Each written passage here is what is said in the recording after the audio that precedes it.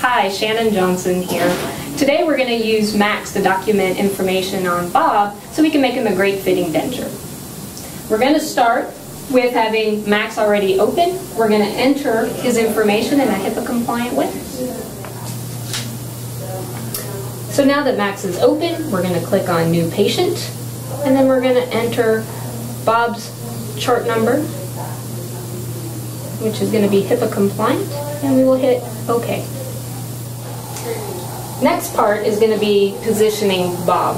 So we want to make sure that Bob's head is going to be parallel to Max, and we want to make sure that he's looking straight forward and that his head's not canted to the left or to the right.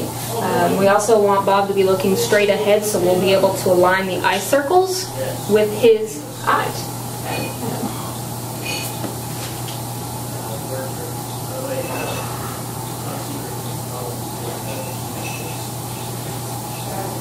This is going to be pretty close. Sometimes I will adjust Bob's head just to make sure if he's straight, a little to the left if you will. There we go.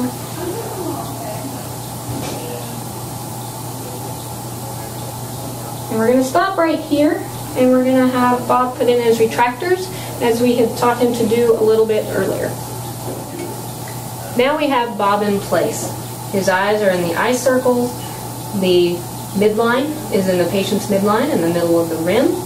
And then the horizontal lines are also even with both of his eyes. We're going to go ahead and click Capture.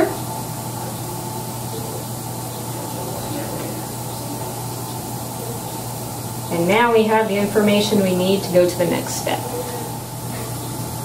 So now that we've captured our image with Max, we're going to go ahead and dismiss Bob for the day, and we'll reappoint him. We're going to come back into the lab. We're going to show you how we're going to use the information captured to make the best denture for Bob. So now we're going to be working with Bob's image.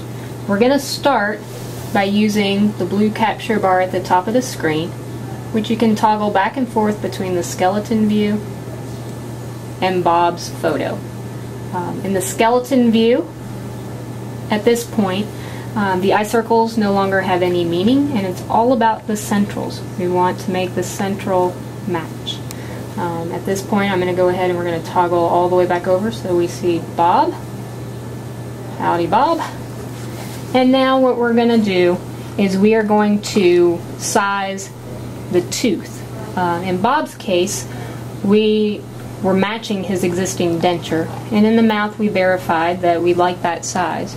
On the occlusion rim, in addition to having a midline marked, I also have the tooth size marked and another little dash over to the side.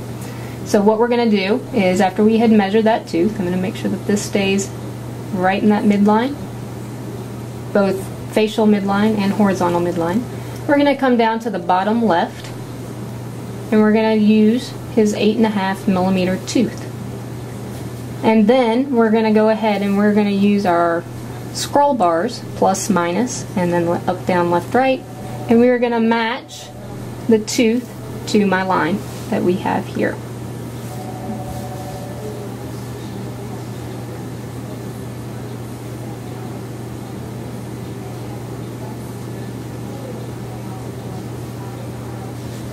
Better than I can't see.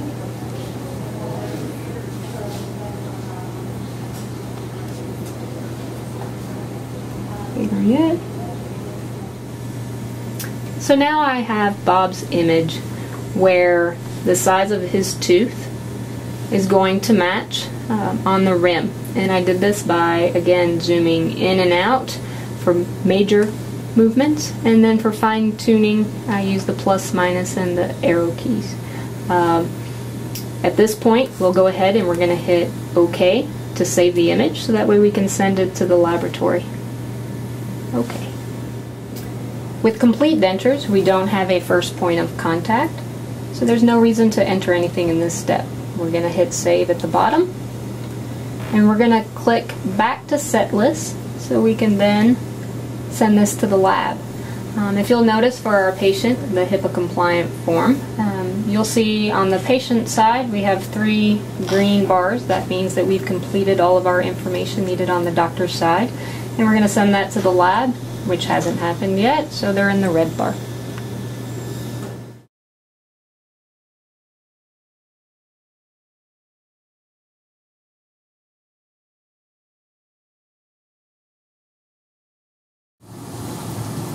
Hi, this is Jason.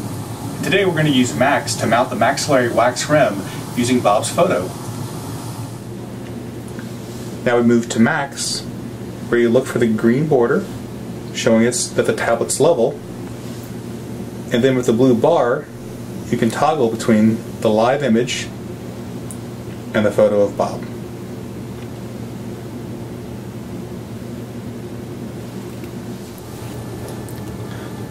The model is placed on the occlusal stand against the horizontal line that represents Bondwell's equilateral triangle. Next, we'll line up the model on the occlusal stand to match Bob's photo. You can tell we are currently off because the red line sits in the middle of the black plate. We can look at Bob's photo and see on the photo that the incisal edge rests on the red line.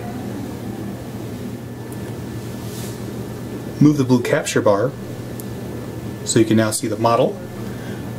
I'm going to tilt the occlusal stand down so the incisal edge is resting on the red line.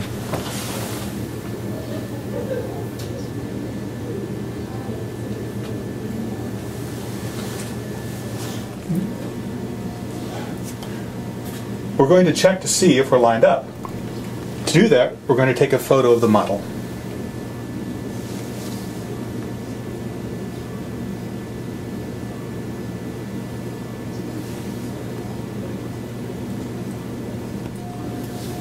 Now you can see we have a photo of both the model and Bob.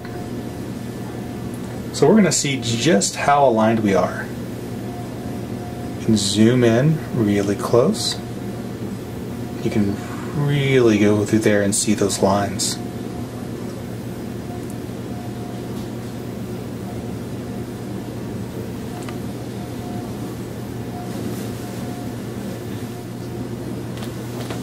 And because we can see we're in alignment, we'll now save. Now you'd mount the model in the usual manner. Thanks and have a great day.